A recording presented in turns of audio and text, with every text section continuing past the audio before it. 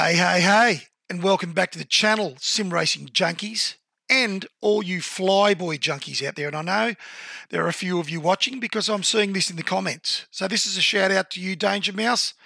This is a video I'm going to put together, hopefully to help you with your issue. And you're not the only one that has this issue, mate. I had this issue for a long time. IL-2 Sturmovik, whether it be the early Forgotten Battle series, whether it be Cliffs of Dover, or whether it be the latest Battle of Stalingrad series, it is an absolute pain in the ass trying to map racing sim pedals using a merge software to IL-2 Sturmovik. But I can promise you it can be done both in Universal Controller, and today I'm going to show how to do it with a different app because people are having issues with trying to get this to work in Universal Controller. So I'm going to use an app called Joystick Gremlin today, guys. It's still going to require the use of Vjoy, as discussed in the previous video. Now, I'll include a link, a little annotation, guys, in this video in the corner. You'll see it here now. Click on that annotation, guys. That will take you, it'll give you a link in my description, guys, to the video for setting up Vjoy. So do watch that to know what I'm talking about. I will include a link in the description too, guys, to where you can download Vjoy. And I'll also include a link in the description, guys, for the location to download Joystick Gremlin, which is what we're using today. So let's do the first thing that we need to do, guys, and let's get Vjoy running. To do that, click on your search bar. I'm using Windows 10, guys. Just type in Vjoy, and then you should see Configure Vjoy come up as an option. Just click on that. This starts the Vjoy application. Now, one thing I've changed from the last video, and you don't have to do this, but it doesn't hurt to do this. Last time, guys, I only selected one axis, but you can actually select all of these axes in Vjoy before you start Joystick Gremlin or Universal Controller, and then it just gives you the option when you go into Joystick Gremlin or Universal Controller to select any axes you want to use as a merge axis, okay? So you can indeed have all of these selected, apply them, and then they'll be shown in your Joystick Gremlin app or the Universal Controller app.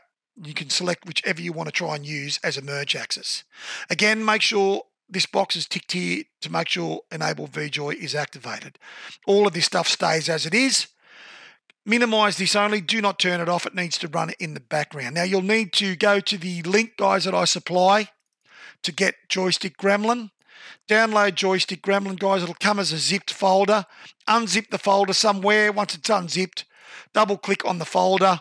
Scroll down until you can find the little Atari joystick icon here, guys. Joystick_Gremlin. Double click on that. It'll open Joystick Gremlin. This is what you'll be presented with. Well, this is the version I have, guys. I did download this quite some time ago. It may look different to this, I'm not sure, but it should be in the ballpark. Now, what this is going to show us, guys, is these axes here on the left. Now, if I press on my throttle, nothing's happening because it's already highlighted as X-axis. So that marries up with what Universal Controller sees. If I press down on my clutch, it highlights Z-axis, okay? So, indeed, Joystick Gremlin sees my axes the same as what Universal Controller saw my pedal set axis as. This is the Fanatec V3 Club Sport pedals. Throttle is seen as an X-axis, clutch is seen as a Z-axis. Your throttles might say something different. Your pedal set, might see something different depending on what your pedal set is. As long as it's showing your throttle and clutch axis as an axis, that's all you need to worry about. Now, how do we get these axes merged? Because we need to merge these two separate axes into one axis. We go up to Actions here, guys, in our options along the top here. Click on that, and on the drop-down, guys, select Merge Axis. It'll bring up this little window for you.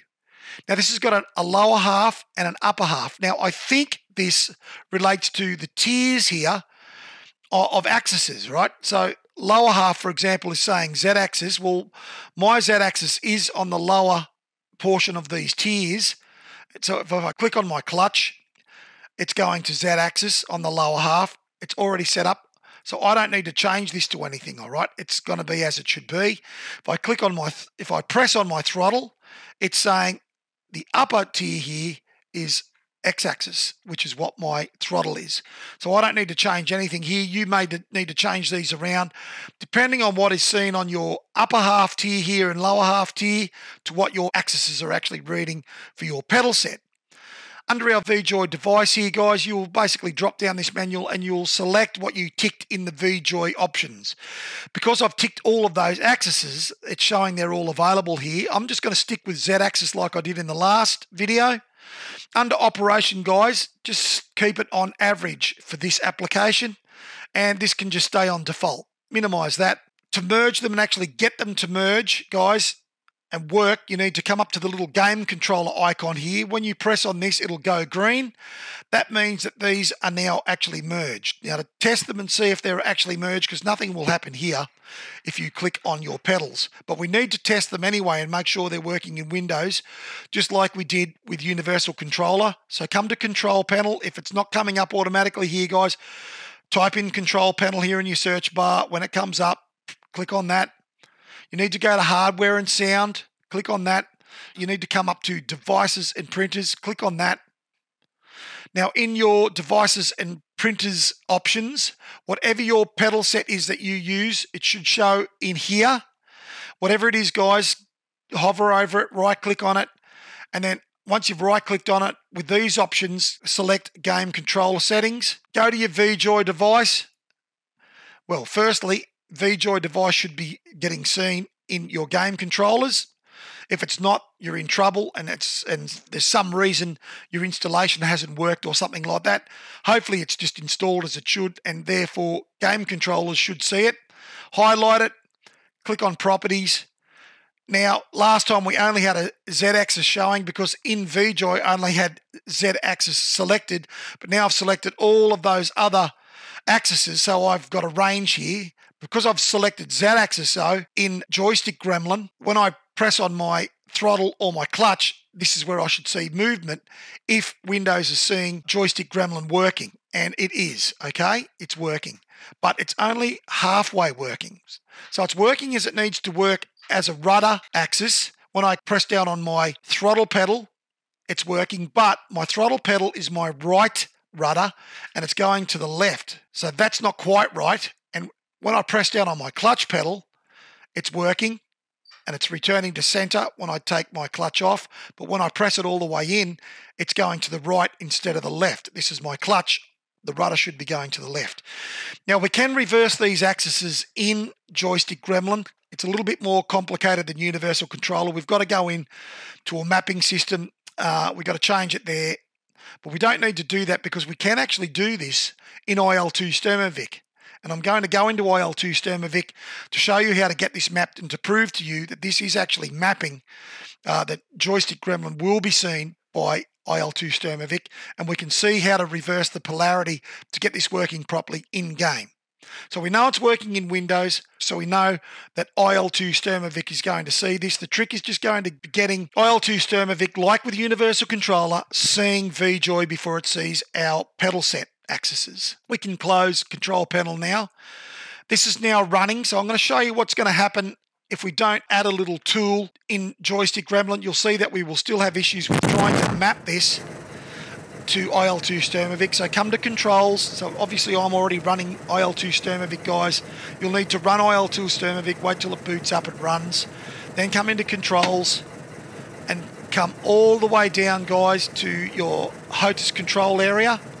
You can see here that my rudder is already mapped to Vjoy, and I know this because it picks up Vjoy for me as ID3, okay?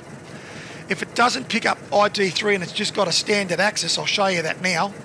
If I click on my throttle pedal now, for example, it's just showing my throttle pedal X-axis and I lose the ID3. Click this to bind, press on my clutch, it's only showing my clutch Z-axis. If I click on this to bind, if I click on my throttle, it's only seeing my X-axis, even though I've got these merged and running in Joystick Gremlin. So I need to make this more sensitive, like we did in Universal Controller in the previous video. I need to make this more sensitive for IL-2 Sturmovik to see Joystick Gremlin working. How do we do this? Right, let's go back to our desktop. To do that, guys, just click on the Windows key, Once you come back to the desktop, the little tool we need to use to trick IL-2 Sturmovik or to make our pedal presses more sensitive for Vjoy is a little tool. So we go up here to our options along the top here, press on tools, and this little one here, guys, called input repeater. Click on that. It'll be highlighted in blue now, all right? It needs to be highlighted in blue. Click on your IL-2 Sturmovik application down here in the taskbar. Get this back up, guys. Now when we click on our rudder pedal assignment here to bind, press on your throttle or your clutch. It's still only seeing this, don't worry. Hold it all the way down to the ground, right? Press your clutch all the way in, bind this again, bring it out. Keep trying it. There we go. So what I kept doing, guys, is I kept clicking on this and I kept allowing my throttle to move through its range of motion with that input repeater turned on. So you might have to fiddle with this a little bit to get it to work. Now, we're halfway there now. It's now seeing Vjoy, right? And it sees Vjoy as ID3. For you, depending on what your pedal set is and depending on how your device manager has installed Vjoy, this may say a different ID. It might not be 3, but it should say ID something. And that'll be your trigger to knowing that you've actually got IL-2 Sturmovik to see Vjoy. But as I say, we're only halfway there. Let me show you what I'm talking about. See how we've only got one colon here on our Z-axis? We need 2 colons. We need a colon to the right of our Z and to the left. If we don't have that, this is what's going to happen. Let's apply this. Let's have a look at what's going to happen in game. Now, here we are behind the plane. If I now press on my throttle, which should be my right rudder, indeed, it's going to move as it should. Now, see how it's fluttering around a bit? That's because our input repeater is still activated. We do need to turn this off after we've got all this working, guys. You need to go in and turn input repeater off. Otherwise, when you're in game, this is going to flutter around and stuff because the input repeater is going to mess with the rudder inputs. Okay, so we will turn this off. In fact, it's messing with it now. So I'm just going to hit my Windows key because it is a bit annoying. I'm going to just go up and I'm just going to turn it off for now so then we can see what's happening back in the game. Go back to your game. Okay, now it's not going to flutter around. It should do what it's meant to do. So it's doing what we needed to do. It's sitting in the middle where we want it. If I press on my accelerator pedal, which should be my right rudder, so if I click on my right rudder or my accelerator pedal, it's kind of working, but it's sending us, from when we're looking from the back of the plane, that's going to send us left and not right. So we're not quite there. If I press down on my clutch, it's working as it should. It's engaging the rudder from its central location, but that's going to send us right. So the axis is not quite right. So what we need to do is we need to go back to our Windows desktop because we need to come back to Joystick Gremlin. We need to get that repeater on again, come back to our game. Rightio, go back into your controls to bind this again. Again, I'm just going to use my throttle because I'm halfway there. So I'm going to click on this. I'm going to click on my throttle. See, now it's seeing the pedal set again. Don't panic. Just keep clicking on this, moving your throttle. There we go. So I just kept clicking on this. I kept letting the throttle move through its range of motion, and now I've got what I need. I've got my Z-axis under my Vjoy, and I've got a left and a right colon. Apply. Come back. Go back into game, and now what you'll see, whoops, first we need to turn that repeater off or it will mess with our rudder inputs. So come back again to desktop. Once you've got it bound as it should be bound, turn input repeater off, come back to your game. Okay, now give them full clicks just to clean anything out, sort out any incorrect inputs. Now both pedals are off, okay, and my rudder is sitting centrally where it needs to. Now if I press on my accelerator, which is my right rudder, it's going to send my plane right. It's working as it should. That's off and returning the rudder to center. Press down on my clutch and it's going to send the plane to the left for my left rudder as it should. Take it off, it returns to the center. It's working as it needs to work. There is one more thing I will mention. Let's go back to our desktop because you may have issues with this. Again, danger mouse, if it's not quite sensitive, I'm not sure what pedal set you're using, but this may help you if this still is not working. There's one more thing we can do, guys. Okay, so what we need to do, guys, we need to basically leave this in merge mode. Come along your tabs here, the Joystick Gremlin is seeing all your peripherals at. Press on Vjoy device, go on our x-axis response curve, because this is what's selected. Select your x-axis, in my case it's my throttle. Click on add. This brings up, guys, a little graph, okay? A couple of things can happen in this graph. We can invert here, right? That is a way that in Joystick Gremlin you can invert your axis. If you're not having luck trying to get it to invert and seeing both of those colons on each side of your z-axis, if you're having trouble doing that, you could indeed just invert the axis here in Joystick Gremlin. I'm going to put that back, otherwise it won't work because I've got mine actually made to invert in IL-2 bindings themselves. And then down here, guys, on these two boxes here, right, the two center boxes, this is where you would make your input repeater even more sensitive. And you really only need to put in like 0.05 or 0.10. You don't need to go much more than that.